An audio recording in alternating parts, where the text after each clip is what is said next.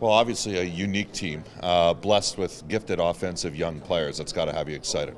Yeah, we're really excited about the group that we've announced today, but also the additions that are going to come later on. And when we put this team finally together throughout the summer and get working on lines and pairs, I think the coaching staff's going to be really excited about working with them. And there's a mixture of mature young players and real young players, and the energy and enthusiasm that they'll bring will be a real asset, I think, for our hockey club. You've got the uniqueness of McDavid and Eichel, two guys that have competed against each other. This is going to be a reoccurring theme for you, bringing this group together.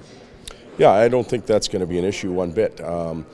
When players put on the equipment, they put it on to win, and they happen to come from different countries. They're drafted by different teams. They'll always be attached, like Sid and Ovi. But when they get together, I think they're going to compete real hard, and it wouldn't surprise me to see them develop a bond or a friendship that'll last for a while. And for our team to be successful, that's going to happen with a lot of players. But that can be said for all of the countries. All right, you have a scenario in hockey where often young forwards get a chance to make an impact. It takes longer in other positions. Now, that being said, you got a lot of young forwards. There's a guy that is on your own team in Edmonton that is absent from the list that was the #1 overall pick in terms of Ryan Nugent-Hopkins. What sort of conversation takes place there with him? I mean, I guess he could always be added at a later date, but just maybe the explanation for why he wouldn't be in the top 9. Well, his injury slowed him down, obviously, and his year in the eyes of the entire staff. What we have to remember, it's not just Todd and Peter that are picking this team. There's a number of staff members that throw their 2 cents in and come up with the roster. And when it's all said and done, I know the coach quite well, and the coach likes players that he knows and that he can trust. And Nuge is one of those guys. So I expect him to perform and play real well down the stretch here when he gets healthy and be part of that team. But that's going to be up to him and his ability to impress the entire staff. You coach a team with so many centers.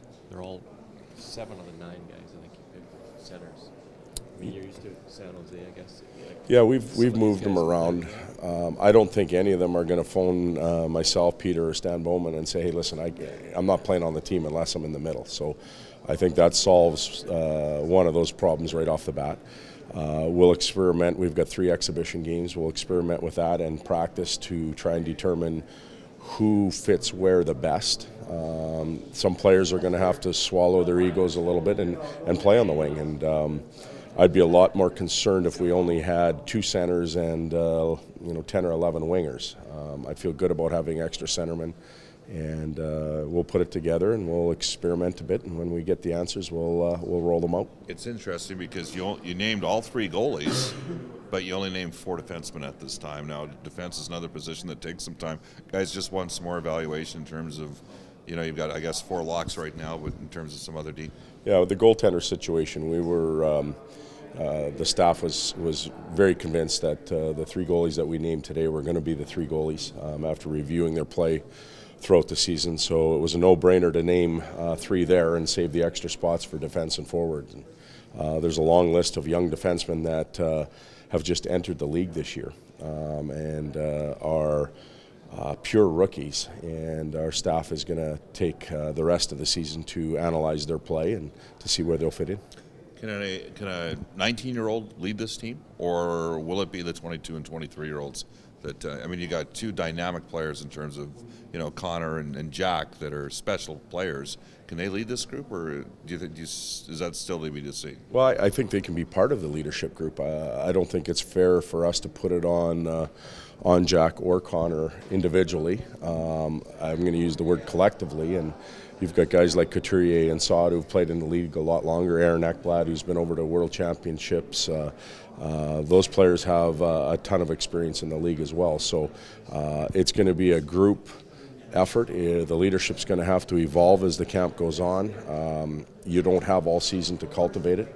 Really, it's when it's all said and done, it's a 3-team tournament to get into the playoffs, and you've got to win or at least be successful point-wise in those three games to get where you want to go. So everybody's going to have to bring their A game. Everybody's going to have to show their own individual version of leadership, and then it's all going to have to come together real quick. Does this hammer home, though, that a team like this, that the whole NHL is getting so young now, too, and that there probably should be a team like this? Everybody, when it first came out, they said, "Oh, just that's kind of Mickey Mouse. They're naming some team of guys under 24." But the NHL has got so young now. There should be a team. Well, it's I don't want to say it's a young man's league, because there's some really good players. You look at Jaromir Jagr and at his age what he's doing, and he's an exciting player to watch still, and we're all proud of that. We're proud to have him in our league, and there's a number of other players, Pavel Datsyuk and those type of players that are a little bit older, and they're very dominant and they do things right every night. So, but there is an availability to us of a tremendous amount of talent,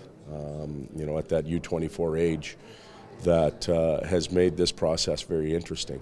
I know when the concept first came out and I wasn't part of it, you know, you could initially think of 5, 6, 7 guys that were real dominant at that age, but when you start putting a list together, there's some real difficult choices that have been made and will have to be made. How many times did you look at the birth certificates and say, "He's not under 24"? Well, we did that a few times, and you know, there's a few guys from other countries that are having real good seasons as rookies, but we're going to have a good group. We're going to have an enthusiastic group. We're going to have a group that's going to be a threat to some of the powerhouses, and it's kind of nice to be the underdog, especially for the young guys. They won't feel that type of pressure to win like Canada or the U.S. is, and it's our job to upset, and that's what we're going there to do. 3 other Oilers named to various teams today: Lori Korpikoski and then Andrei Sekera. And Leon Draisaitl started the year in the minors, named to a team. Your thoughts on those?